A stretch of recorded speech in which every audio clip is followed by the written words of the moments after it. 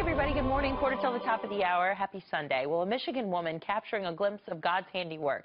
In an amazing photo she later posted online. We'll take a closer look at it. You can see the clouds coming together to form a cross as the sun rises from behind. The picture has now been shared millions of times online, and the woman who took that photo, Michelle Laraff, joins me now. Thanks for being with us on Fox and Friends. Good morning.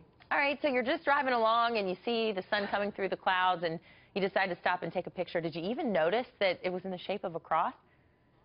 Not when I took the picture, no. Initially what caught my eye was just the sun coming up and the light pillar or sun pillar.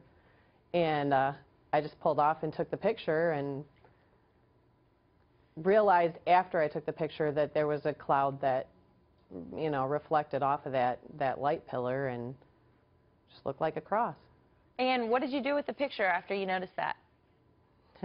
Well, once I got to work, I shared it to my Facebook and then had several friends tell me that I should share it to the news or, you know, something. So I shared it to our local weather station, and here I am.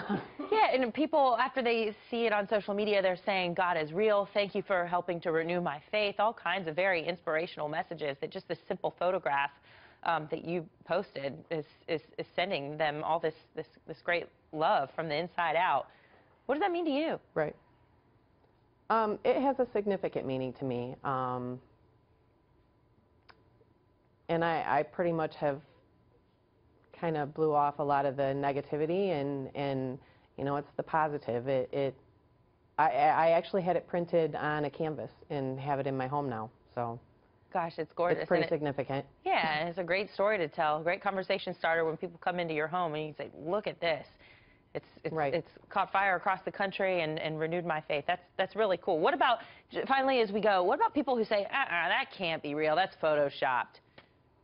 Oh, there's a lot of that, and trust me, I have no clue.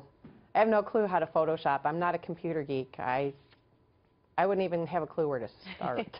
Well, it certainly is beautiful. You should take it as a compliment that you took such a great picture and you were able to be there for that amazing moment. Thank you so much, Michelle Laraff. Thank you. Great.